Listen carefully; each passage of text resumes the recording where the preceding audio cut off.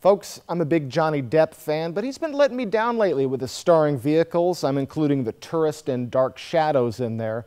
I have hopes this week, though, with his new film, Transcendence.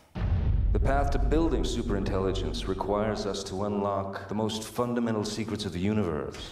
Johnny Depp plays a scientist who is trying to perfect computer artificial intelligence, but he gets poisoned and his wife decides to upload him into the computer.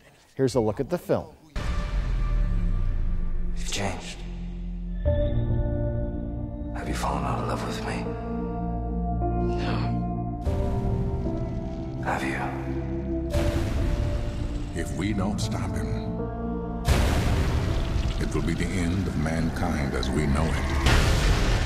Folks, with the big stars in this film, Johnny Depp, Morgan Freeman, Paul Bettany, you would think they would have a great script to go along with some good ideas, but they don't.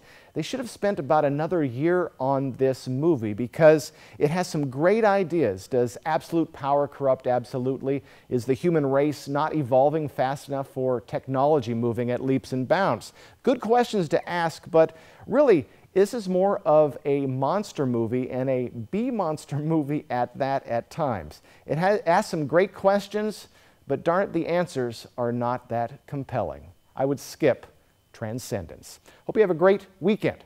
I'm Jason Valentine with your view on film.